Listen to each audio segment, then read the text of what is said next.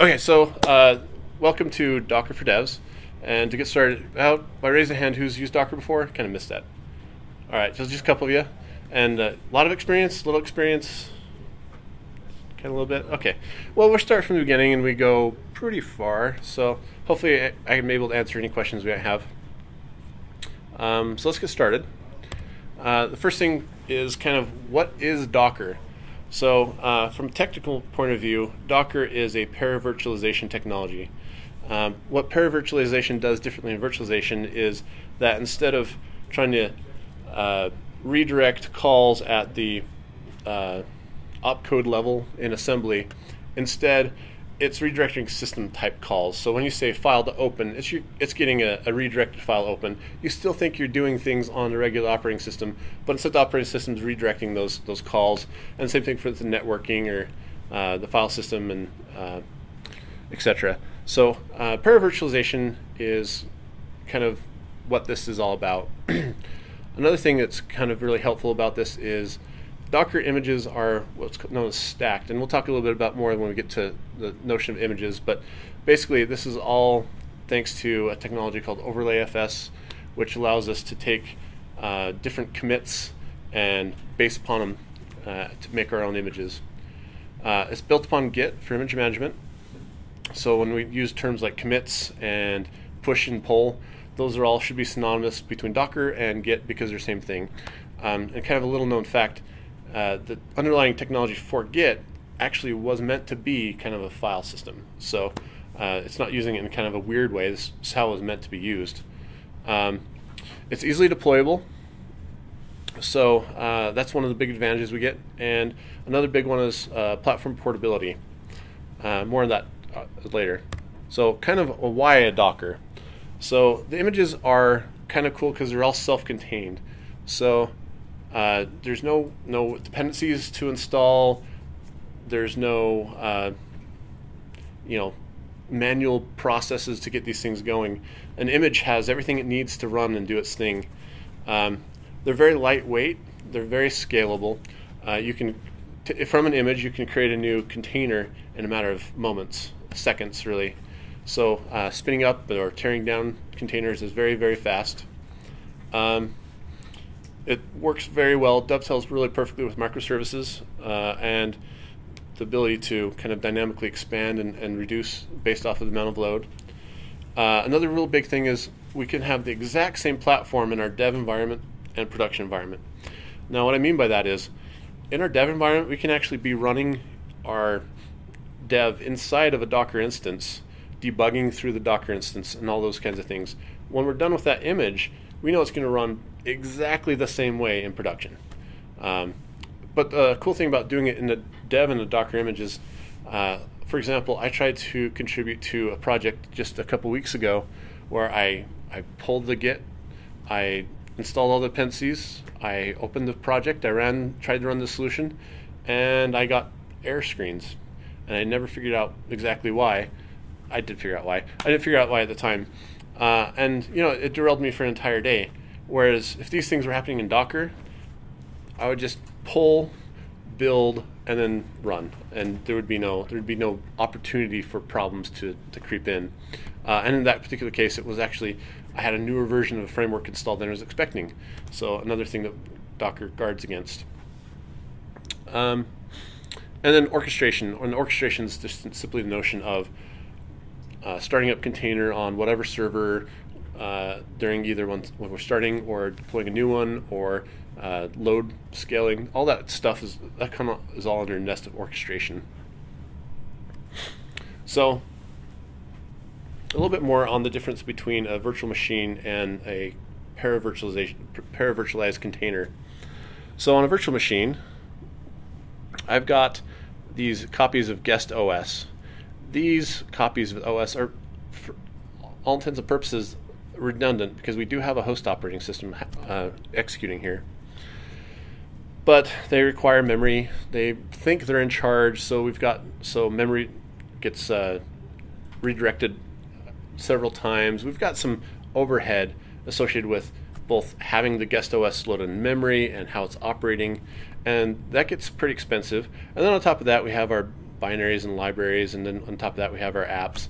And we call these binaries and libraries dependencies. But yeah, I mean, they're very well isolated from one another, so it's a very nice and attractive feature. They are hardware independent. That's a very nice feature. I can take this guest image and I can put it on a different hypervisor. So that's very nice. I can manage them easier. There's a lot of advantages to having a virtual machine. But paravirtualization is a bit nicer, because instead of having these guest OS layers, I don't need them at all. I simply have this really thin Docker engine that simply redirects calls as they're made from the apps and libraries to the operating system in a manner that is appropriate for that container. And a lot of that's configuration, but a lot of that is just kind of how containers are isolated. But we still have the same separation between app 1 and app 2. If I'm in app 1 and I try to see anything that's happening in a different container of app 2, I'm not going to see anything. They're completely isolated, just like they were in the hypervisor. So we get the same kind of isolation, we get the same kind of portability, we get a lot better performance, a lot better resource utilization, a lot less waste. So they're really kind of a great combination of features. Any questions on this? Yeah. So what about like the .NET framework? Is that, I'm assuming that's included in the libs? Correct. That would be kind of one of the dependencies. So the whole framework gets dropped in a Docker image? Right. Other questions? Okay. Yes, question. Assuming it's the whole framework you need. If you need just right. a .NET Core, then just core goes in. So it's whatever you're building your image with is smart enough to only pull in what the app is using? Yeah, so that's the advantage of the layers. So a typical layered approach would be, we'll take the Windows stack. So let's say we're using Windows Server Core as our base image. Windows Server Core has nothing installed, nothing at all. It is basically the most minimal version of Windows you can have. On top of that, you could base your image and say, okay, I want .NET Framework installed on this image. In fact, they already have those at Docker Hub. So let's say, okay, well, they already exist. So there's a container out there that is ASP.NET Core 2.1 that's based off of the same Windows Core. Now let's say you want to create your application and you're just a regular application that works on top of that. You base your image on top of that ASP.NET image, and then the only files you're saving is the files for your app. That dependency is, because it's an image, it can be shared across multiple Docker images. So when we're talking about like a deployment of an app, it's usually in a neighborhood of like 2 to 200 megabytes. It's a really small amount of data we're talking, simply because it's just the files required for your app in a typical scenario. And even if you have other dependencies, so let's say you've got a dependency on, maybe you need some other things installed on top of maybe some reporting or something. You can base an image off of ASP.NET Core, put the reporting stuff on, then base your image off of that. Then anytime you have that reporting required for other applications, you can use that base image and it gets completely reused. So yeah, that's the advantage of the layered file system. We'll talk a little bit about more when we get to that slide. Here's all the kind of components, and these are specific to Linux because Windows is a bit more black box, but Windows is going to have all the same analogous things. But there's the overlay file system. That's going to help us out because it's going to provide these layers that we're talking about. We have libvirt and LCX, which provide some of the containerization. Linux namespaces is isolation for those groups. We get virtual and shared network interfaces and mounts. So there's virtual and shared mounts. So in Linux now, all these things have now been actually adopted into the Linux kernel, which is a good thing. That means that pretty much any distro of Linux is going to be compatible with any of these technologies. And in fact, we can take let's say our host is running Debian, we can go out and fetch an image that's based off of Fedora and have that image run on top of our Debian, but it's running Fedora. So a really kind of neat way that that all kind of works together. And like I said, Windows has all the same kind of isolations and things. They just don't name them all. We just call them containers. So, questions there? Okay. So, what is an image versus a container? This is a very confusing thing at first for people. And the way to think about it is an image is simply just a file system. There's nothing there yet. There's nothing running. A container is based on an image, but it's an actual running instance. It's got its own copy of state. It's got, if we changes to a file system, those are stored in the container, not the image, unless we check them back. But the container is kind of, you thought of like as a running version of the image. An image, though, can be shared or pushed or moved or deleted or tagged or whatever. But the real thing that's actually running is a container. So that makes sense? Okay. So speaking of containers, the first thing you do is basically work with what's called a Docker registry. And what a Docker registry is it is kind of like a GitHub for different kinds of images. So we talked about like Windows Server Core images and ASP.NET images. Those are all housed in Docker Hub, which is a Docker registry. There's also kind of Docker Store, which is Docker registry. You can also put up your own Docker registries if you want to keep like your own images for your corporation. That's what a Docker registry is. So hit that again. So the typical workflow here is what we're going to do is this all starts with a Docker file at some point. A Docker file describes what the image should have in it, should look like. It describes an image. We then build that image into our local Docker instance images repository. We can tag them in this repository. Then we can push them to Docker Hub, which is a Docker registry, or we can pull them from Docker Hub, which is Docker registry. We can export them as kind of a backup. We can load them as a backup. I will tell you though, it's much better to push to registry and pull from the registry.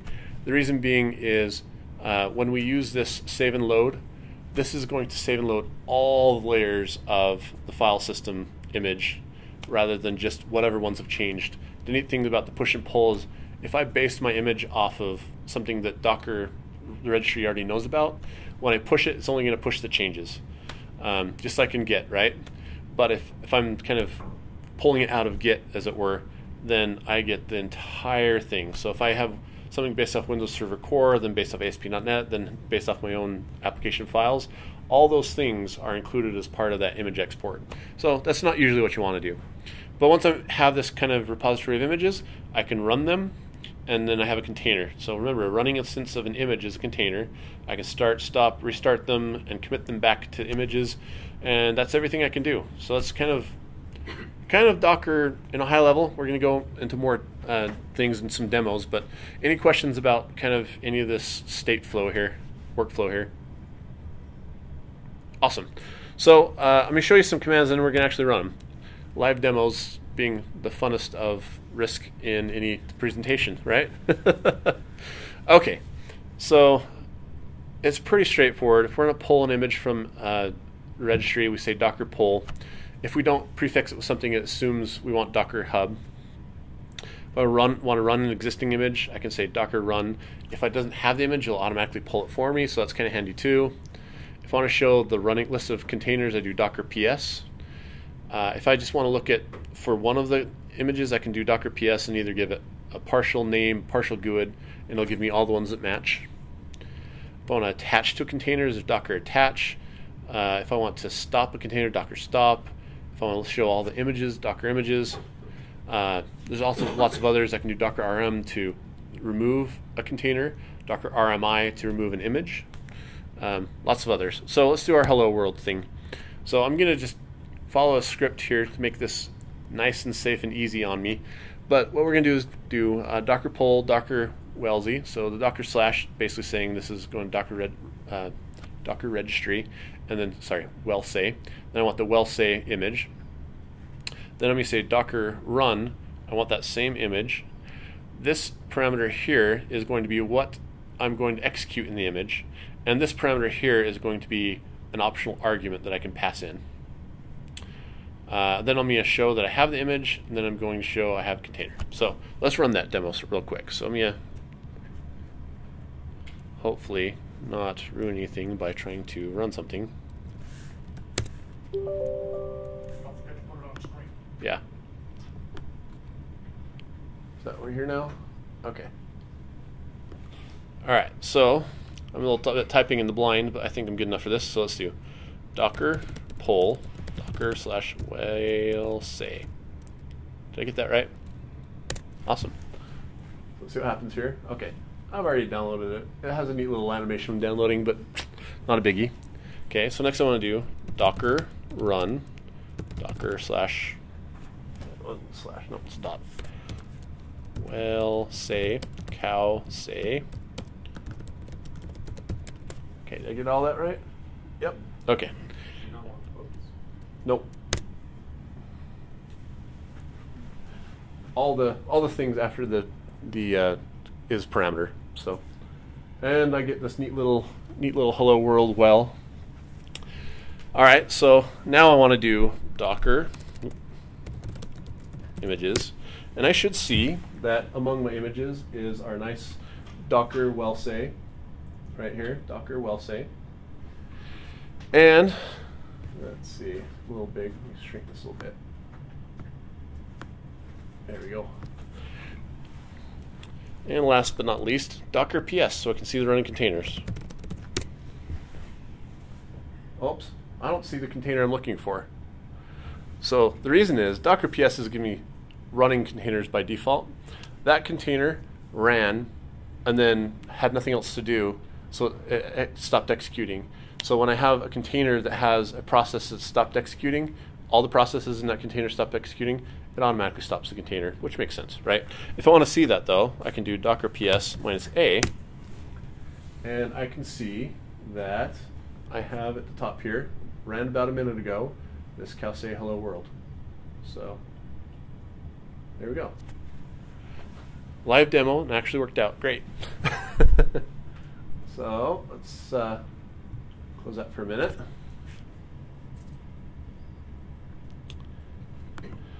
Okay, so like I mentioned before, and we'll get into a little bit more of this, in order to build one of those images, like the well say image, that all comes from what's called a Docker file. And we use Docker to build a Docker file, and a Docker file is just going to describe what steps that Docker engine needs to run in order to build that image. So I have an example here, so let's do that. Let's see. Where is...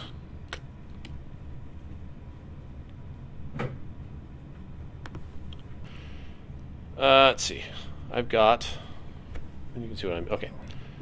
I've got a Docker file here, courtesy of Dan, and let me see. Control plus.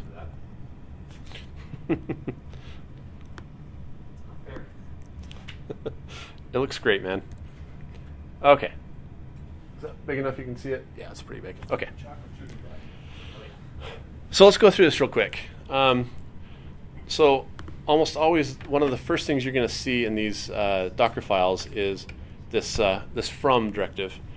This is saying what container I want to base my image off of. Like I said, you don't have to do this, but almost always you're going to want to do this. At the very least, you're going to want, what operating system base you're using. So yeah, almost always you're going to see this from. And so what it's going to do is going to take that image and I'm going to apply my changes to it. So next thing it has here is an argument for disable rabbit management. So just like on that Docker well where you passed in the parameter of hello world, this is allowing us to pass a parameter of disable rabbit management. That's expecting that parameter. This is another thing that you'll typically see at the top of these Docker files is what shell you want it to use when it needs to execute something. This one is currently commented out, but we could say instead of command.exe, please use PowerShell. Yeah. Why is it commented out? Why is it commented out? Because currently on Windows, whether using PowerShell or not, it's using command. So when you say you want to use PowerShell, all it's doing is invoking PowerShell from the command, which is then invoking your command, and that's kind of a pain. Also, not necessarily for this particular image, but PowerShell would be very helpful if I needed to download something. Although we can download things. The add command we have here, while we're adding a local file in this instance, we could just as easily put a URL there, and it'll download that URL and put it where you tell it in the file system. So in this command, we're saying I want to take this Erlang cookie and I want to put it in this directory in my image. So cdata Erlang cookie. Okay, so I skipped over to run this. Oops. Pardon? Here we go. I did skip over this command, so let's talk about this one. So this one, I want to run something inside of that container. So the container build is kind of an interesting process. It's not simply a thing where I specify the parameters and tell it to build, and then build is done, and we're done, and we have our container. It's actually going to go through a lot of intermediate steps in order to get that container. And that's actually a good thing, because what that will do is, if I haven't changed parts of my Docker file, the next time I build it, it's going to recognize, hey, this command, I've already got an image that's going to, this is already run, and it's got an image in the meantime. So each command it does is going to have a different image associated with it. So every step is going to create an image along the way. And I'm only really going to keep and tag the one that I end up with at the end. But it allows us kind of yada, yada, yada through the build process if we change something at the end, right? Because building can take some time, as we'll see. But yeah, we're running this PowerShell, and what are we running it here for? Let's see. Okay, so yeah, this is to download Chocolatey.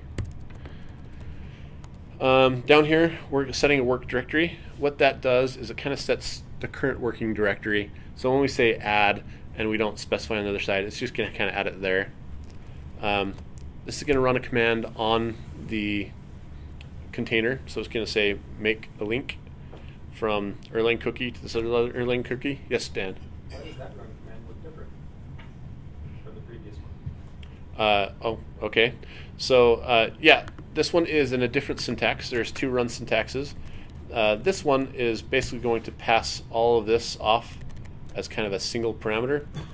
This one is a little bit more powerful in that we can specify this is the command I want to run, and this is the parameters I want it to run. So also this one is going to use the default run that's defined, the default shell that was defined. Thank you. And this other one is not going to assume that there's any default shell running this command. Yo. I was just going to say that line 22 is why we're not switching to PowerShell. Oh, right. Cool. All right.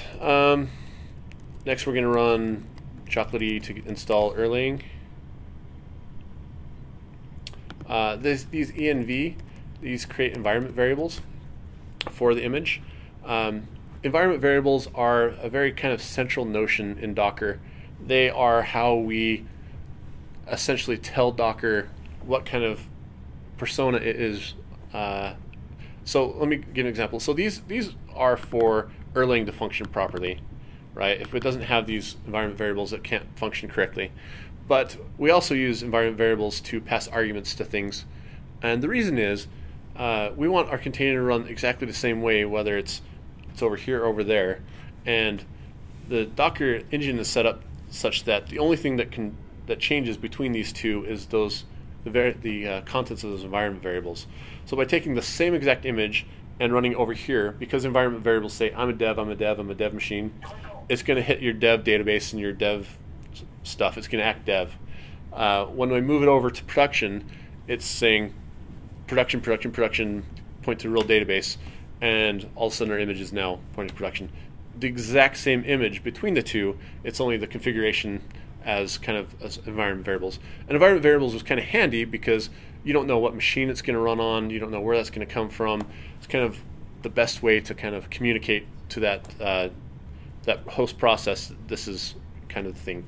Also note that these environment variables that we're specifying here, they are constrained to just that container. Nothing outside of that container can see these or do anything with them. So environment variables. Okay. Let's see. Then we're going to run more chocolatey. So this volume command right here, this is going to perform a volume mount.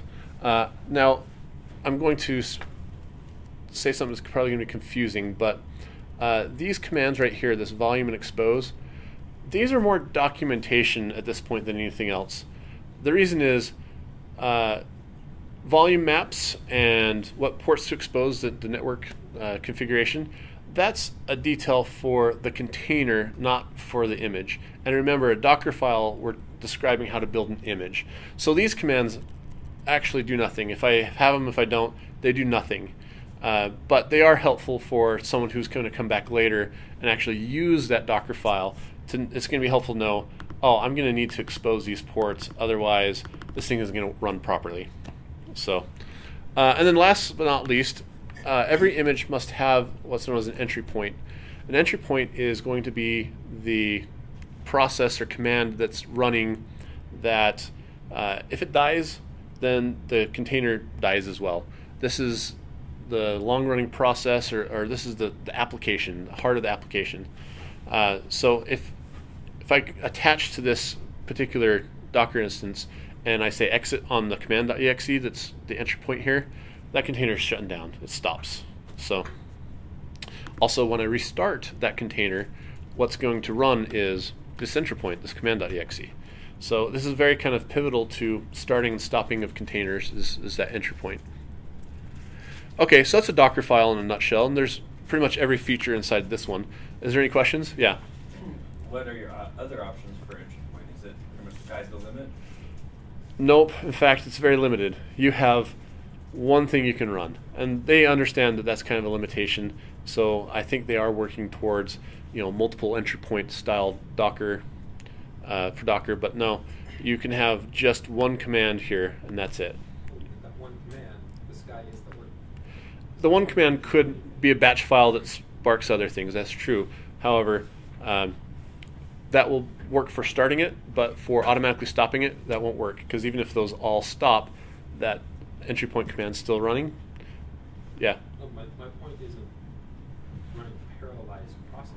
My point is that one entry point can be anything. It can be command.exe, it can be the .NET CLI helper, it can be chocolate, it can be whatever you want it to be. It's just you want to get it there. Right. You get one. Okay. Okay. Any other questions about Docker files? Cool. So let's go back to the slides now. Okay, so let's talk about image repositories a little bit more. So, like I was saying, there's only two ways to share an image. There's pushing it to a registry. Sorry, I said repository, I meant registry. Image registries.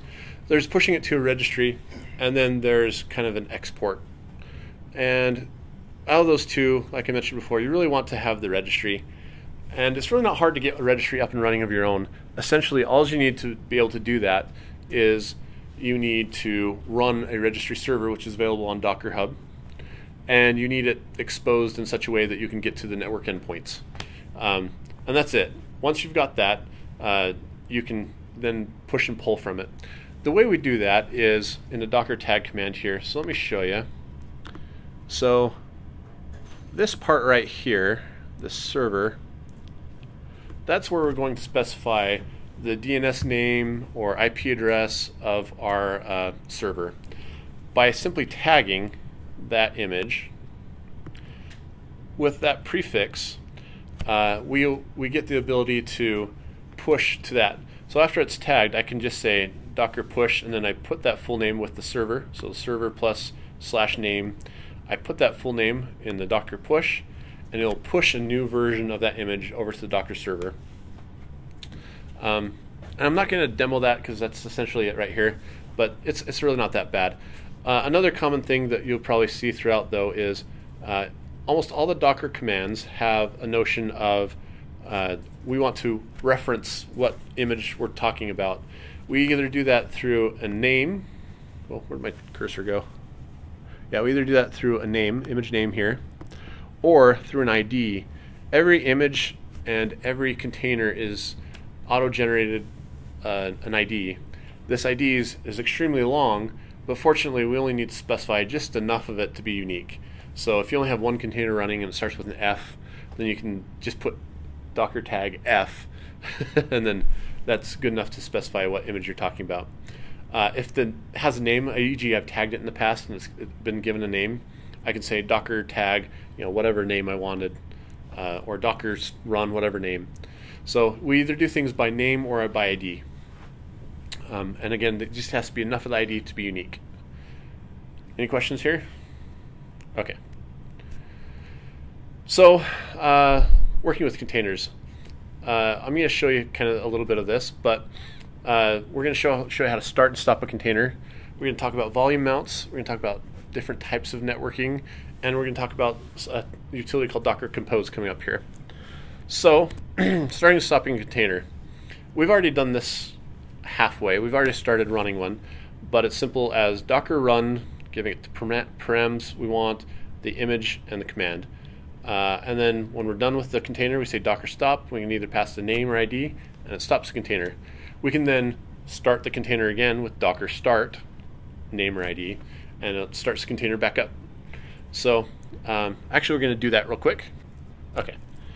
So I'm going to do Docker images. Kind of get a list of images, and I can see, oh, I don't see. Oh, this would be interesting. Docker run, and I'm going to do -IT. What that means is I want the when I start the container, I want to be in interactive mode. E.g., I want to automatically attach to that container, and the T basically says I want this Docker instance to have a terminal, because not everything needs a terminal, so not all the time do they allocate a terminal for it. But I'm going to say I want a terminal, and let me do Microsoft. Windows Server Core, and then I'm going to do command.exe. So this should run. So it's going to pull that. Oops. Hey, this is a good segue here. So it's basically saying operating system Windows cannot be used on this platform. Right now, I'm running all this on Windows, right? Right now I'm in Linux mode, so everything that's happening over here in my Docker land is kind of a Linux container. I need to switch to Windows container before I can base something off of Windows. So the way I do that is, gotta stop the presentation, or the slideshow, sorry. Okay, so now I'm going to also say this is for on desktop. So on desktop I'm going to have this option. So I'm going to come here, it's going to be this little Docker guy, and I'm going to be able to say switch to Windows containers. And it basically says you're about to switch. Anything that's running is going to continue running, whether it's Windows or Linux, but all the new commands are going to be again running against Windows containers. On Windows Server 2016, it works differently. It's kind of built into OS more than an application, so I don't really have that option to swap back and forth like that in a tray. So just kind of be aware of that. So it should have switched by now. So I should be able to grab my command and run it again.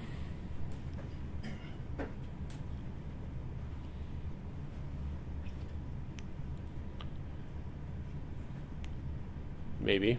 Should. Mine never switches that fast. Mine's quite a bit faster than yours. Just hover over it. Say switching, or is it running? It says running. Mine's always switched that quick, but maybe got it. Oh, it just went and happened. So yeah, actually, right now I am inside of a Docker image. So I can do dir. You'll see there's really nothing in here. It's because it's a very minimal installation. If I go to users, I don't really have anything in here. So my command prompt is actually inside of a Docker image right now. In fact, if I pop open my task manager right here, and I go to details. Yes, I run a lot of Chrome. I may have to order it. See, it's already ordered by name. So let's see, get past all the Chromes. There we go. And then one of these command.exes is actually running inside the container, and I'm not sure which one. Could be one of these. There's actually a new column to help you figure that out. I don't remember which one it is though.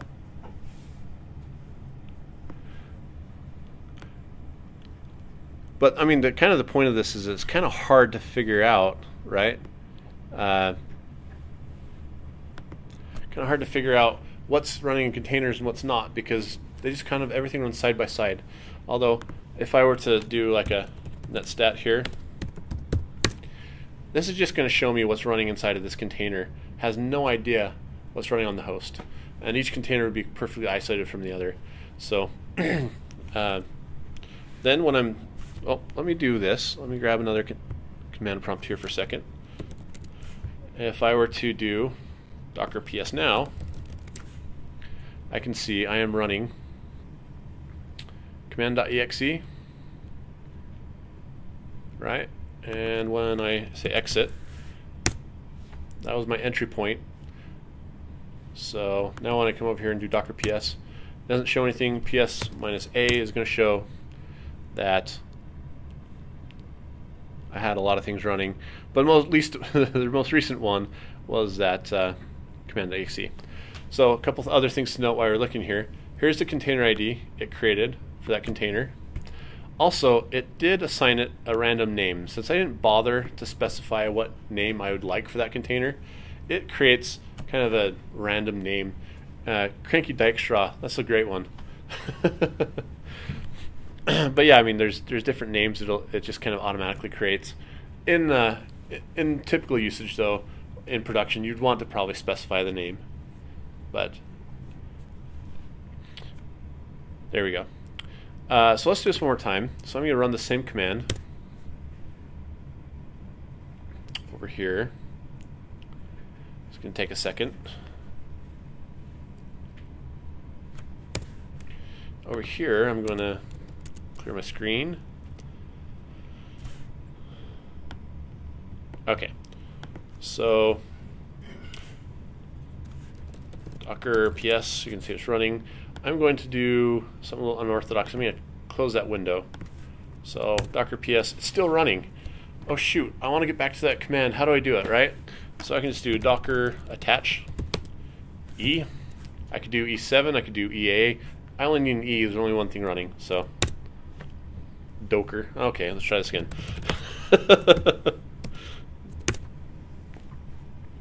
Oh, did find multiple e's. Okay, so let's see. E7. There's probably some stopped ones.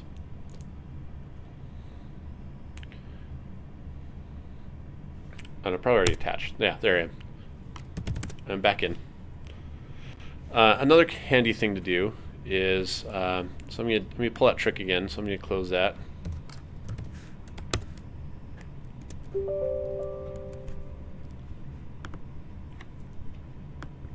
Okay, so let me do docker ps to get my ID. So this time I want to do docker exec. So what this is going to do is, rather than attaching to what's already running on console, I'm going to create another process running inside of that container. So I'm going to say I want to exec it, it's going to be xe, then I want to do it on e7. So what I'm saying is I want to run interactive terminal. I want to run this command.exe inside of container e7. Oops, I have those backwards. My bad, sorry. Live demos and all, right? There we go. And there we go. This is a different terminal than the other one. Both of them are in the same container, so they have the same, like if I, let's see. If I say echo to both containers, see that file? They're both running in kind of that same container. So we can have multiple processes running inside of those. This is very helpful for troubleshooting sometimes. So for example, when running ASP.NET, ASP.NET core inside of a Docker container kind of runs as a command line that just kind of blocks until the thing is shut down. If I want to get in there and I want to troubleshoot a little bit, like maybe I can't find a file, maybe I want to see, what it has for environment variables, whatever, I can do a docker exec, just get a command line, get in there and kind of see what's going on. So I use that command a lot. Another one we use a lot, so let me get out of the Docker instance here. Another one I use a lot is docker logs E7. That's going to show me what has been pushed to the console since that image has been started. You can see I have that, that's the last thing that was pushed on the console, so that's the last thing I see. And if I had the other window open, I could show you. Yeah. Yeah, but anything like, if, again, back to ASP.NET Core, ASP.NET Core is going to be spewing to the console often.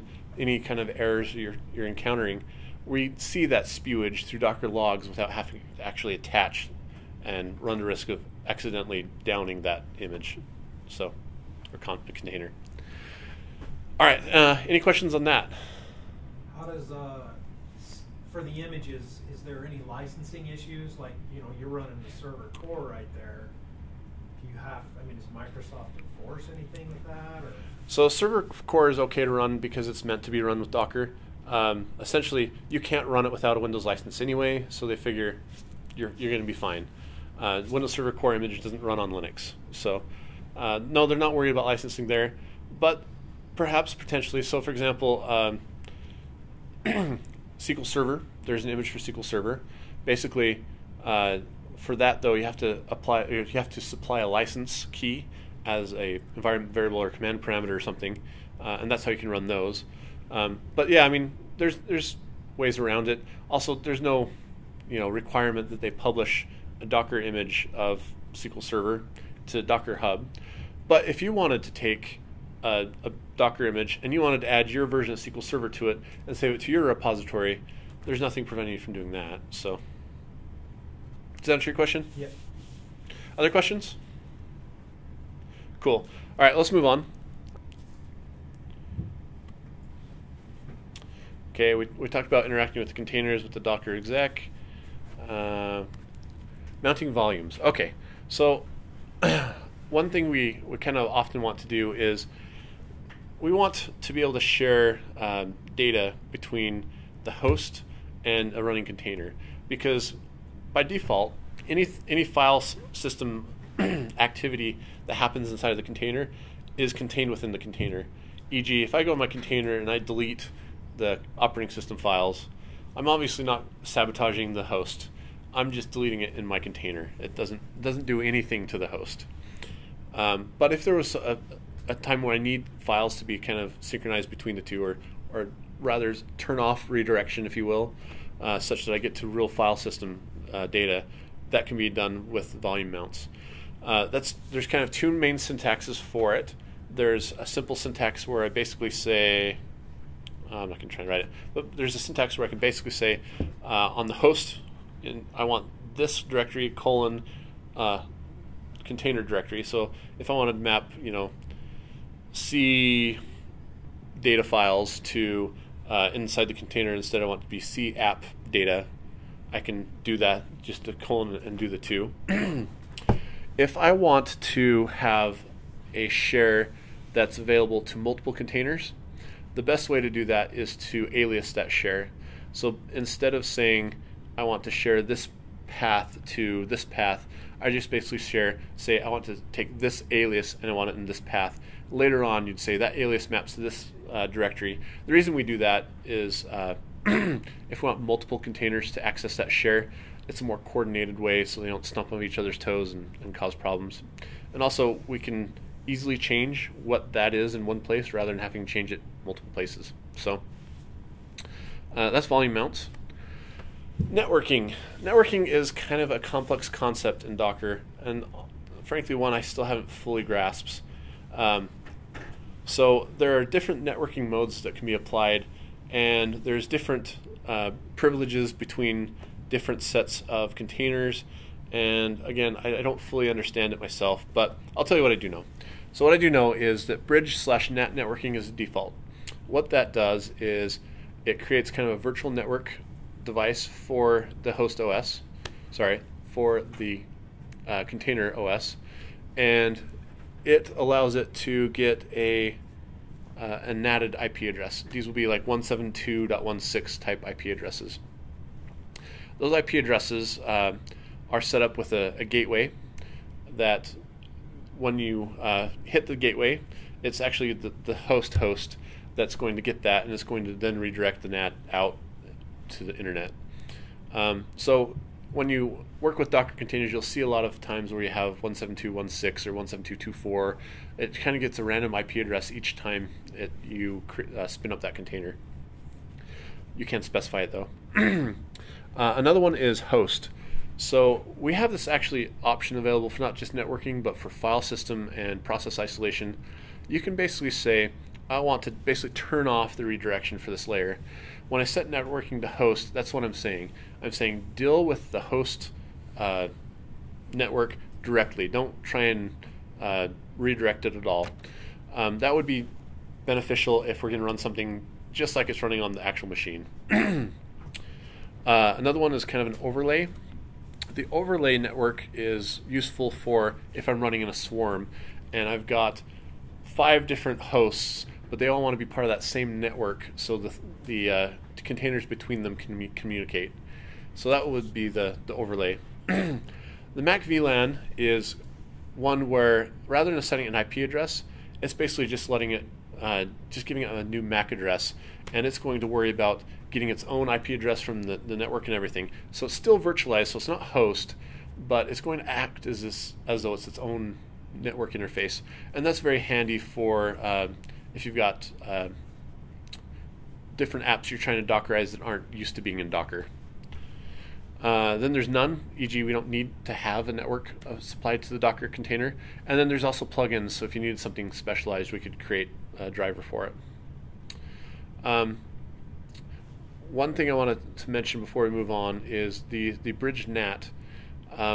It does allow, you notice, for example, in the MQ, we had expose and we had the different ports to expose. The bridge NAT allows us to bind these different ports to the host on certain host ports. So if I did that and I bound port 80 on my host to port 80 on my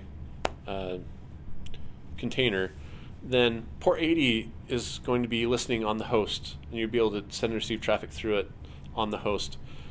The caveat is you only get one binding per port on the host. If you use 80, then you're kind of screwed. And we'll get to how you get around that later, but that can be useful if you needed to map things back to the host. You can map these ports. If you expose them without mapping them, it actually picks a random free port, which sounds like it's not particularly useful, but we'll get there. Questions about networking? All right. So last thing to talk about before I show you a little bit more demo is Docker Compose. So while we have these Docker files, it may sound kind of strange to you at first, but your application probably isn't going to exist in a single Docker image. Your application is probably going to exist among several Docker images. You're probably going to have different things as services to spin up. So for example, a very common thing is if I need a database, often what I'd do is I would specify that I want a container to be brought up. Maybe you want SQL Express, maybe I want MySQL, something like that. I would pull that up under its own Docker container, and my container would simply communicate with that container. And so that's a very common thing to have happen. With microservices as well, each part of the application could be a different microservices. So for example, a couple of the applications we've written now, or recently, there would be like 7 or 8 containers each to deploy the application because they're separated into microservices. They have a database dependency. In a lot of cases, they have MQ as a dependency. So all those things kind of get spun up in their own containers. And the way we orchestrate that is one way to orchestrate that is with Docker Compose. So Docker Compose is really just kind of doing a couple little things for us. It's a YML file, which is basically, it's kind of like XML file, but instead of using tags, we use white space. Is that a good description of it? Yeah. It's the markup language, the Python of markup languages. There you go, Python and markup languages like that. It creates container groupings. So if we have a group of containers that need to be able to talk to each other, this is the easiest way to provision so they can communicate with one another via network, for example. And it's simply doing the docker run command, but it gets kind of cumbersome. All of the expose parts of the arguments in the run command, it gets long. The volume mounts are also arguments, they get long. The environment is another set of arguments that get long. By the time you're done with, actually, if you try to do it in a docker run command, it's going to be a very long, lengthy command. The docker compose basically takes the XML and pre-generates that command for you, and so you can just worry about keeping it a nice, clean XML markup. Here's the stuff I need, and it translates it into docker run commands. Then there's docker compose down. Docker compose down will stop all the containers running in that group, and it deletes those containers. Yes, it deletes them. That is on purpose, but I want you to make sure you understand that this is a common rookie mistake, is thinking that now I have a container up, that container is permanent, right? I'm always going to be able to, be able to put my data there. I'm just going to move into that container. Don't make that mistake. Anything you need to persist, do it through a volume share, do it through something else. Don't put data in the container and expect it to live there forever. And the reason that is the case is Docker is about DevOps. We're going to get newer images of this application eventually, right? How exactly are we going to apply the newer image to the old data? I mean, that just doesn't make a lot of sense, right? The way we do that is we delete all the old containers, we start up new containers with the new image, and then we can access the data we need to run our app. So yeah, Docker compose down deletes your containers. They're gone forever. So just FYI. Okay, so let's do a little bit of a demo here. So let's do first kind of a show and tell.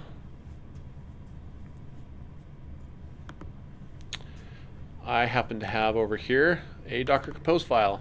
Yay! All right, so okay. So in Docker Compose, we often specify which version of compatibility we need for the Docker Compose syntax. I'm specifying I want 3.4. And then I kind of have things nested. So the way it works is everything that is now tabbed under this services thing here is going to be part of that services. You can see VS Code is kind of helpful in kind of saying, yeah, see, there's services, and it goes clear down. And then we kind of have two spaces, and I lament that I can't use tabs in this file. I am a tabber. I change all of my settings to use tabs every time. And the fact that I can't use tabs instead of spaces in a YML file makes me want to kick somebody. Like, I'm going to pull request somebody, use tabs. I mean, even Python, which is a white space-based language, allows you to use tabs. I mean, there's no reason for it. It just makes me mad. Sorry. Rent. All right, so the services is going to basically say, I'm going to list a bunch of things I need to start running when we start this. So the first of which is RabbitMQ. This is kind of just an arbitrary tag. I'm just saying this is the section for RabbitMQ. This is the name of my image, essentially. Then I say what image I want to run. I say what I want the container to be named, rather than auto-naming it like we got the, what was that, silly Dijkstra or something like that. Instead, we're going to actually specify our name. We can specify the host name, and this is really important for later when we want to reverse proxy into these containers. This is very important. We can specify a restart policy. So the restart policies are kind of neat, especially in production. Basically what this is saying is that if my container stops for any reason, except for me explicitly stopping it, I want it to start back. And there's several restart policies available. there's like, for example, restart always. So even if somebody does say stop on the container, it's just going to start it back up again. This is basically saying that we want to be able to have, this is like the equivalent of the I on when we did Docker run IT. This is the equivalent. We want to do standard in. The TTY is basically saying that the T part of it, I want a terminal. Okay, and then here are the ports. So the ports come in these octets, or sorry, not octets, tuples of values. So I can specify what port I want on this side, on the host side, and then what port I'm mapping to on the container side. Or if I don't specify and I just put the 1, it knows that it's going to take this port on the container and map it to some random port on the host. So that's what the ports are doing there. Environment is specifying further environment variables. Here you can see we're passing in a user and a password. And then here's my volumes. So you'll notice I actually did go ahead and alias this volume. And so that whatever this data volume is, which will be defined later, is going to mount to C data on the container. So when this is up and running, if I go to C data, anything where it is, where that volume mount is, goes there. And more on that in a minute. Okay, so here's my next container. It's SQL Server. I'm saying I want it to be based off of Microsoft's SQL Server for Windows Express. I'm going to name it this container name. I'm going to name it this host name. Give this restart policy. I want to map the ports that way. I have to accept the EULA this way. I have to specify an SA password. And then this attached DBs is, so remember how I was telling you, never save anything in there that you want deleted. This is how I can say I've got this database. I want it to be named this, and it's going to have, you know, these files at these locations on the container. So you'll notice that my data volume is mapped to ctemp, and that's where I'm telling it to look for these MDF files. So it's basically saying go to these file locations to mount the database. And it's very handy. It's a very neat way to do that. And then it's all the same all the way down. So we've got another one. This one's based off an image that we build and put in there. Another thing we can put here is we can tell it what the Docker file location is. So if it doesn't find the image in our list of images, it's going to actually build a new version of that image and then be able to pull it and run it. And this is kind of more of the same. So I've got a bunch of these services, right? Depends on, this is a neat thing. I can say my container depends on this other container. And what that will do is it'll bring the containers up in the right order in order to satisfy all the dependencies. So I can be guaranteed that the SQL Server container, for example, is up before my containers even started. Let's see.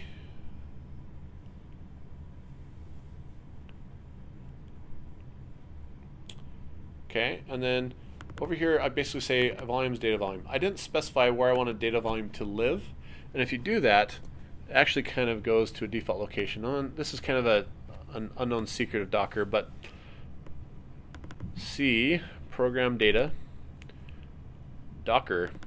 This is where everything Docker actually lives. And if I go under the volumes,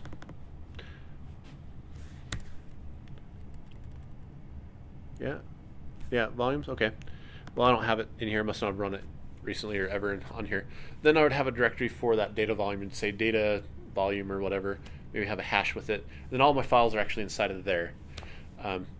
So other things I have here that are kind of interesting to look at, my images actually kind of fit in here. My containers, these are all the data for the containers.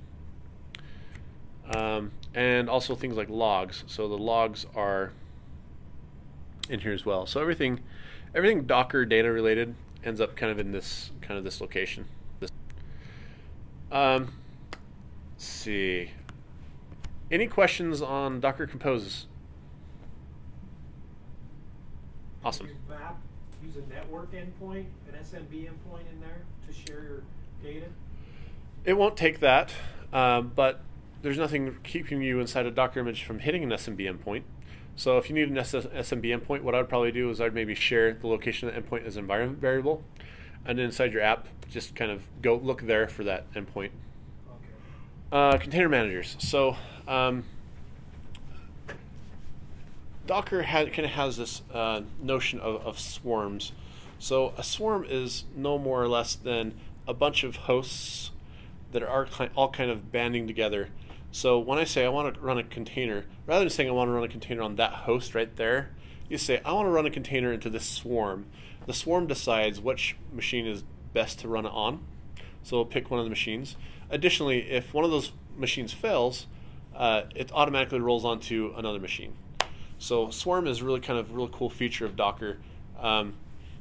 Another thing that we can do if we set it up via one of these container managers is, oops, I did a circle. Let me try that again. One of the things we can do with one of these container managers is we can kind of look at resource usage on a Docker container, and we can decide based off of that whether we need to spin more up or we need to spin them down. So all three of these provide that kind of functionality. There's also other cool features that they can provide. I didn't show you Docker stats. Next time we do a demo, remind me, I'll do that. But Docker stats will kind of show you this container only uses, has used this much disk space, this much I/O, this much network. So Docker is kind of keeping track per container. Like if your CPU usage is pegged in that container, it will tell you this container is using a lot of CPU. These tools use that information to make the decisions about whether to spin up or spin down more of those copy instances of those containers. So let's see. So I promised you to get here, and here we are. So let me describe kind of a little bit about how this kind of works. At least this will give me a little bit of doctrine of Nate, so you can take it with a grain of salt. But in these Docker hosts, the idea is install nothing on them but Docker.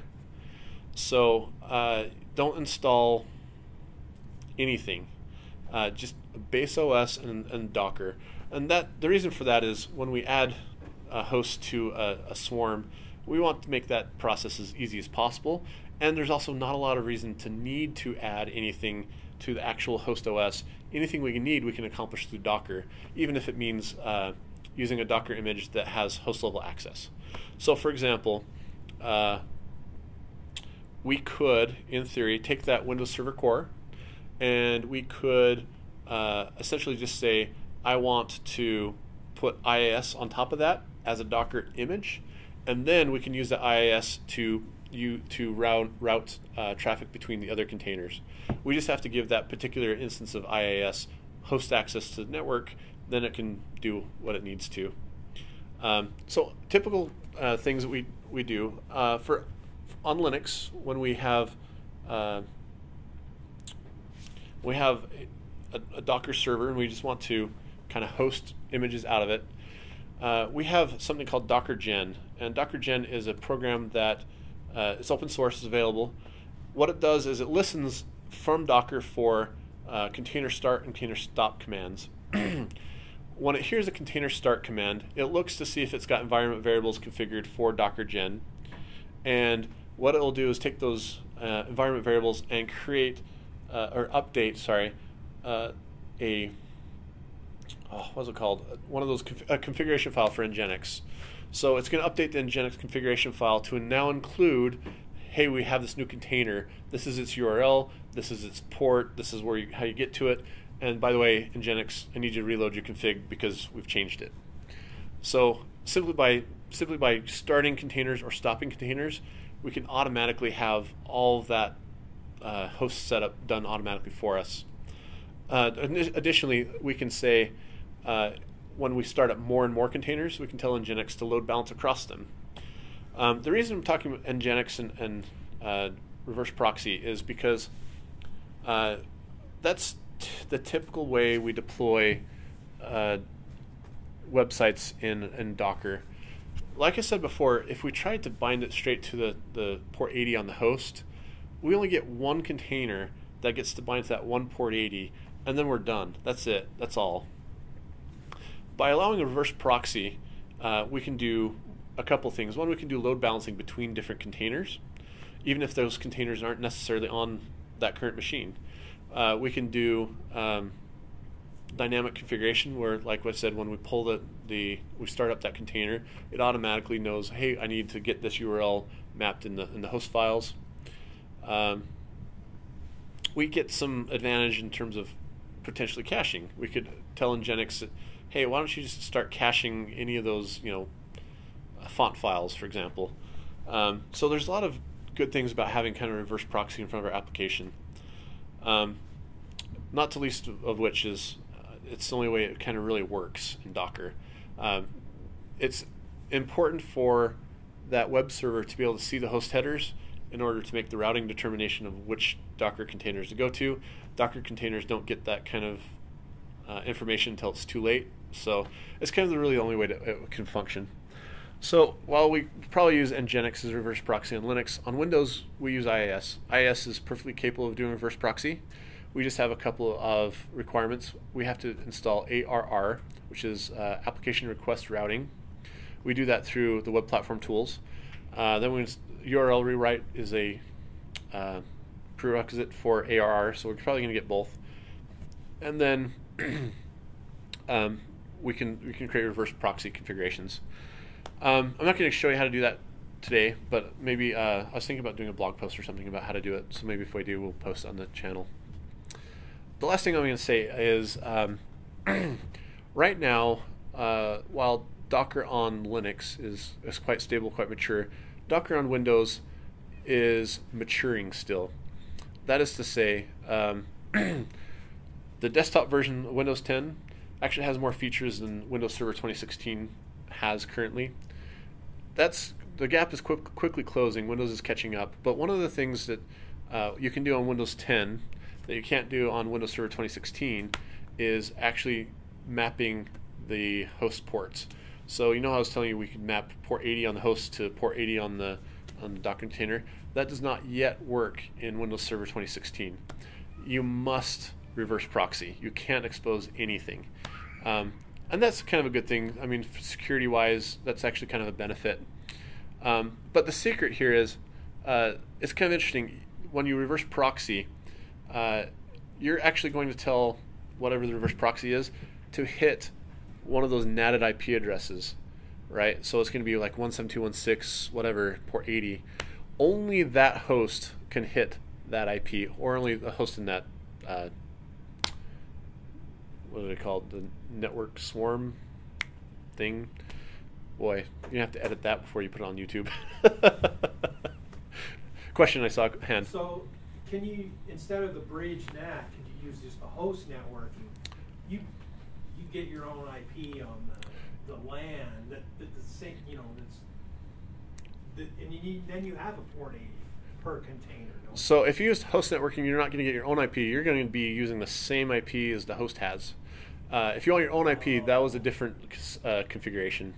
But yeah, the problem is some of those aren't even implemented.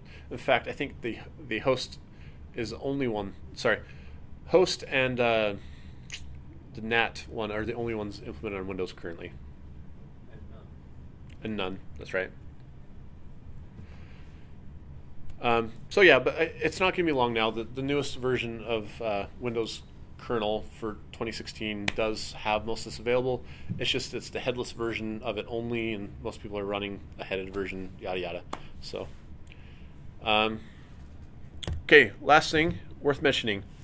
There's entire suites of software dedicated to passing secrets to Docker, like those passwords.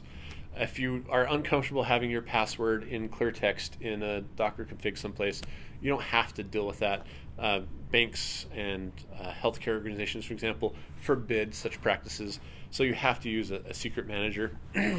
But those are ubiquitous, not a big deal. We can, if we make changes to a Docker container, commit those back to an image. Again, that's kind of not the way we should be creating images. We should be creating images from a Docker file each and every time. But let's say you have something legacy, you don't really care about it too much. I think it's a perfectly acceptable things and a thing to do in some certain situations. You'll soon be able to run Linux and Windows containers more side by side. So right now I have to switch. Now I'm doing Linux. Now I'm doing Windows containers on my Windows. Soon inside the same Docker Compose, I could put Linux images and Windows images inside the same file, and it just figures out which one it needs and runs that kind. And that's coming very soon. In the future, they're working to expand what they're doing with Docker. So, for example, in the future, we'll be able to have GUIs exposed through Docker. That would be kind of cool because that would really redefine an app install to simply mean pull the image, run the image, and it's installed, right? Cross-platform could be kind of taken to another level that way as well. So I'm kind of excited for that notion. I think that's quite a bit further down the horizon. Right now, Docker's sweet spot is microservices, right? We put our microservices in Docker. And last but not least, it takes practice. All these commands I told you, you're going to forget unless you go and you start using them. So I'd encourage you to pick it up and start running it. Docker has been catching fire at an incredible rate. I have an article up on my desktop. I was going to reference it, but it's actually a few years old.